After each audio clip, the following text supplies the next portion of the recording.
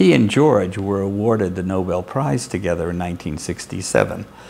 George for the elucidation of the visual pigment biochemistry, and Keffer for the making the first single unit recordings from any eye, and secondly, and probably more importantly, the elucidation of the lateral inhibition that occurs in the eye of Limulus.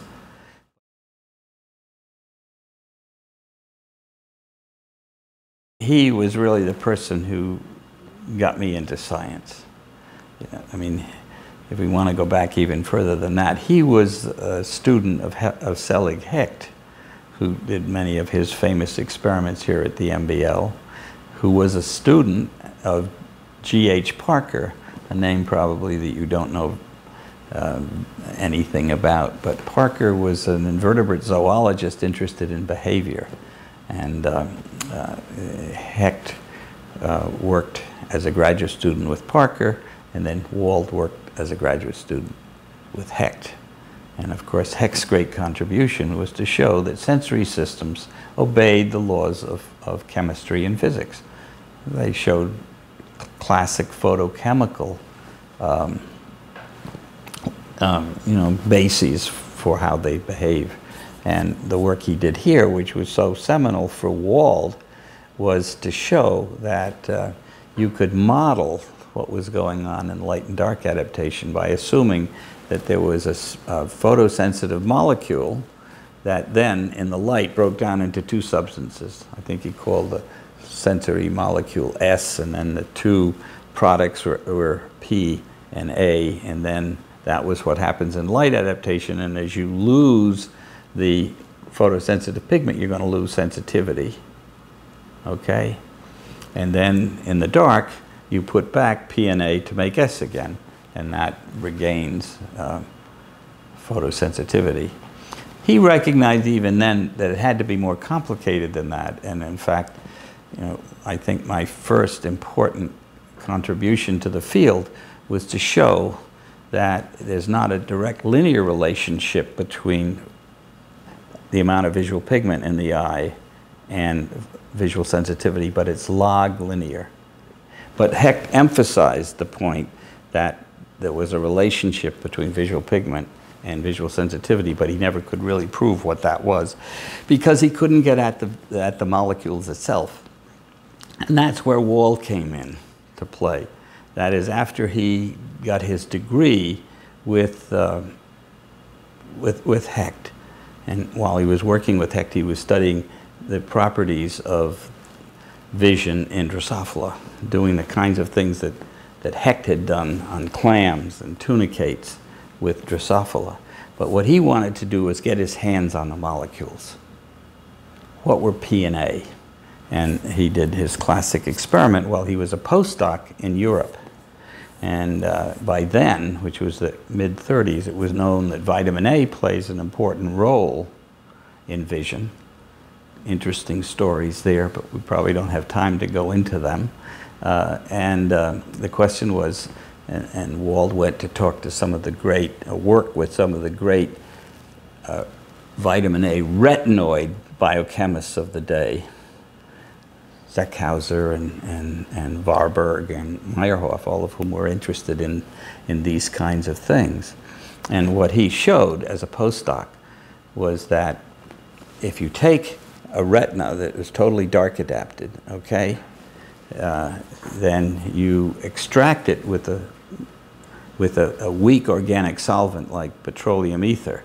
You couldn't extract any retinoids, any vitamin A-like substance from the dark adapted retina.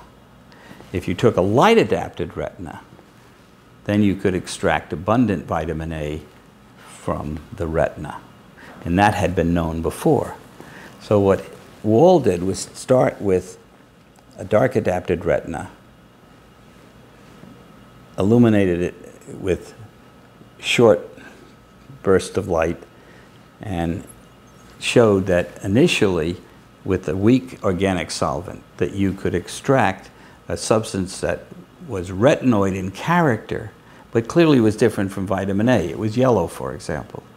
It was a new compound. He called it retinine. Now we know it's vitamin A aldehyde, or retinal is its modern name. So the question was what was going on, and so you couldn't extract any retinine with the weak organic solvent, petroleum ether, from the dark adapted retina. But if you used a stronger solvent like chloroform that would strip lipid off a protein, then you could extract retinine from the retinas. And so he postulated in his classic 1935 paper, I think it was, that what was going on is that the visual pigment consisted of a protein to which was bound vitamin A, or he called it retinine. Now we know it's vitamin A aldehyde. And that what light does is to release the vitamin A aldehyde from the protein. That's visual yellow. And then the retinine is converted to vitamin A, which is colorless. And so that the final bleaching product, which actually had been called visual white way back in Kuhne's day, consists of protein plus vitamin A. The yellow compound that Kuhne had observed, he said was protein plus retinine, and then the visual pigment was protein to which was bound the vitamin A aldehyde. And you know, that has really the answer to what visual pigment molecules are made of. And both rod and cone pigments are identical. And there are variations here and there, but that's basically the story. And then, of course, he went on to show that to resynthesize the visual pigment from retinaldehyde and protein, you need a particular cis isomer, a bent form of vitamin A. First time that a role for cis-trans isomerization had been shown important in biology. And that was a major discovery that he and his colleagues, Ruth Hubbard, who eventually became his wife, and Paul Brown, his longtime technician, showed very nicely.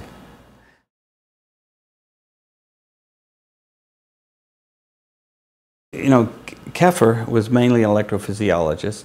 George was mainly a biochemist. And they knew each other. They were good friends. And I don't think they ever worked together. But, you know, Keffer, his work, MBL played a very large role in his work, in that as an undergraduate, I think it's Swarthmore, I may be wrong on that, but I think it's Swarthmore, he studied the response of pill bugs, I think it was, to light. And that fascinated him in terms of trying to get at visual mechanisms and the physiology of visual mechanisms.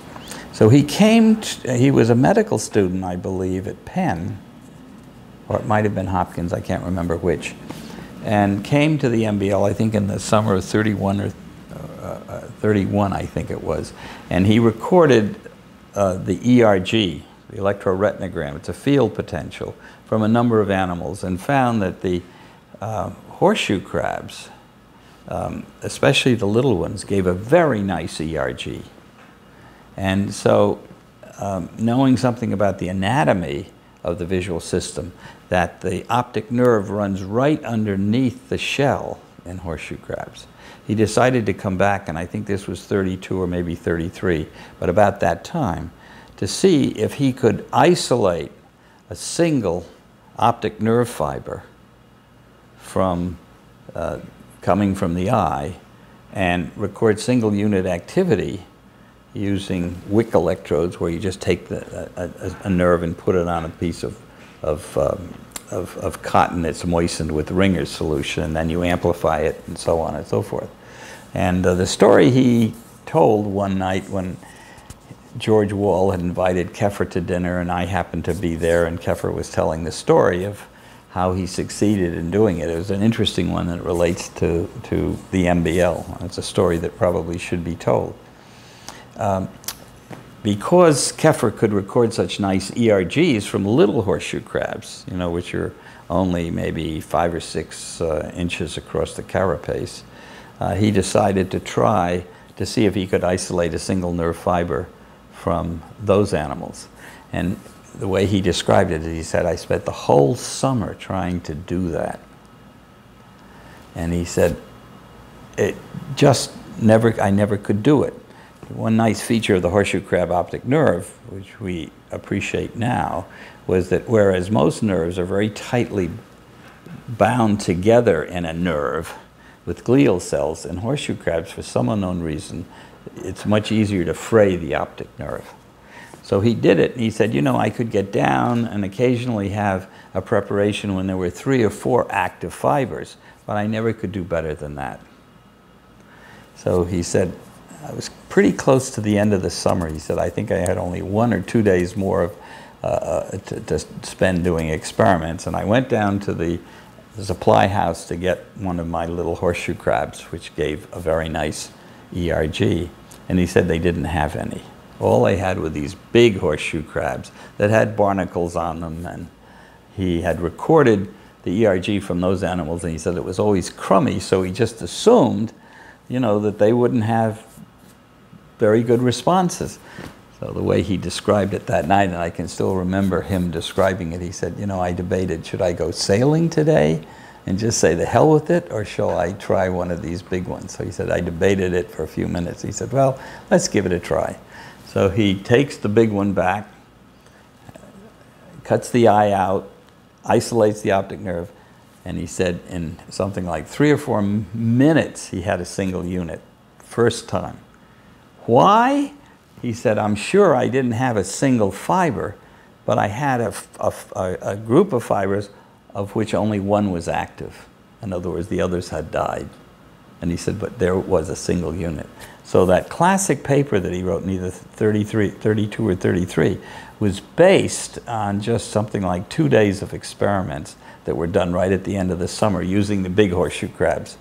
And again, he said, I'm convinced, you know, that I was doing the dissection just as well on the small ones as I did on the big ones. But of course, with the big ones, since many of the photoreceptor cells had died for one reason or another, and that was why they gave such a small ERG, he said I could get a preparation which was only a single active fiber. So of course, you know, initially he thought he was recording the electrical responses coming directly from the photoreceptors. And then only later did he realize, and I'm not sure whether he was the one who made this realization or not, that indeed there are 2 types of cells in each ommatidium, in each unit. About 10 to 12, or maybe a few more photoreceptor cells, which feed into a second order cell, the eccentric cell. Okay?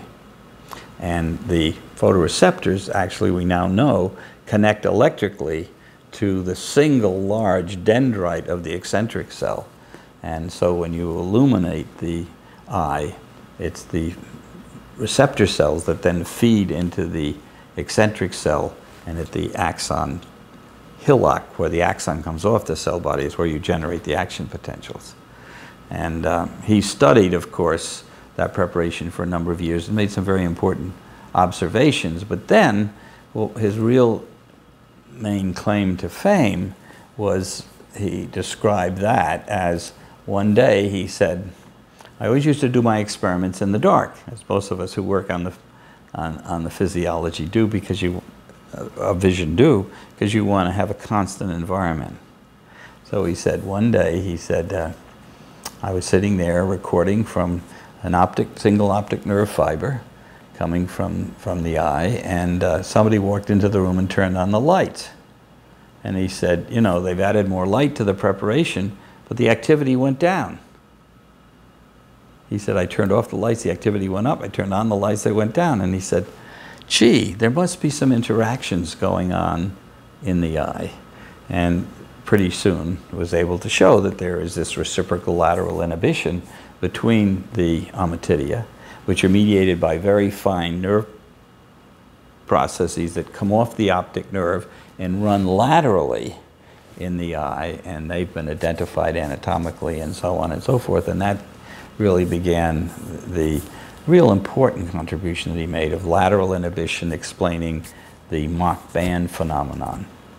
the enhancement of edges and borders that's so important in every visual system.